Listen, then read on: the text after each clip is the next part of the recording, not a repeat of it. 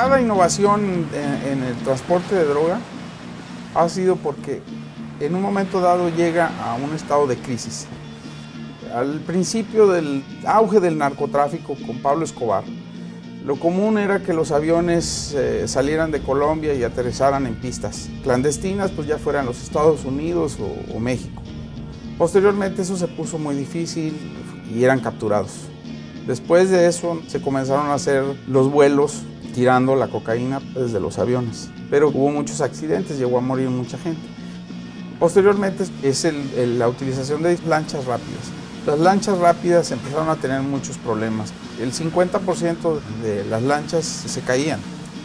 Básicamente era como estarse tirando un volado, ¿sí? Un cara cruz con las lanchas. Entonces las organizaciones en Colombia decidieron que tenían que haber una cuestión más segura para el transporte de la droga. Entonces nace la idea de los semisumergibles, sin tener muy claramente cómo iban a funcionar.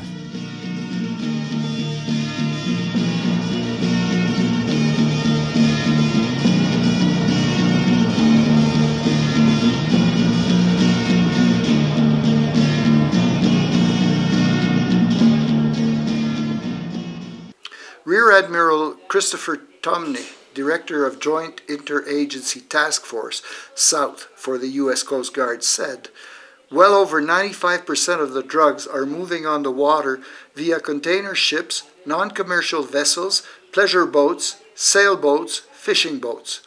They also have fast boats which try to outrun our law enforcement assets.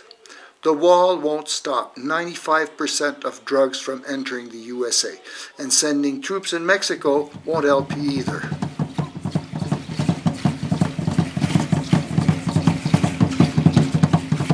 As of 2014, there were 11.1 million unauthorized immigrants in the U.S. Only 5.8 million of them were Mexicans. That comes from Pew Research Center.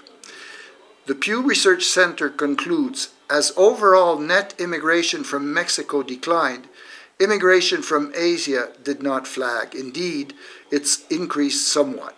As a result, among all newly arriving immigrants to the U.S., more now come from Asia than from Latin America, a change since 2008.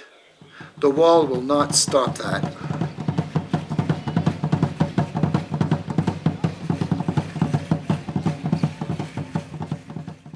By preventing illegal immigration from Mexico, there will be more jobs for Americans. A study at Ball State University's Center for Business and Economic Research in 2015 found that trade accounted for just 13% of America's lost factory job. The vast majority of the lost jobs, 87%, were taken by robots and other homegrown factors that reduce factory needs for human labor. What has also happened is that American companies, faced with high wage demands from workers, decided to have their manufacturing done in countries where wage demands were lower, such as Mexico and China. Unless Americans want to have much lower wages, these jobs are not coming back, and the wall will not change this.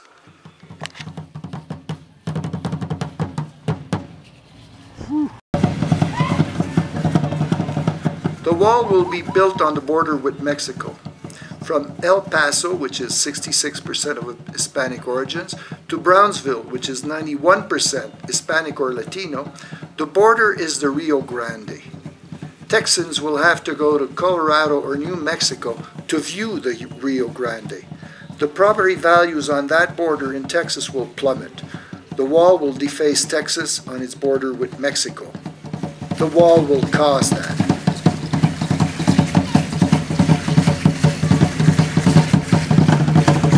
Mexico will pay for the wall.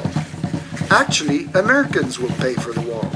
If the government adds a 20% tax to its imports in order to pay for the wall, Americans will pay 20% more for all goods imported. Great idea, this wall, no?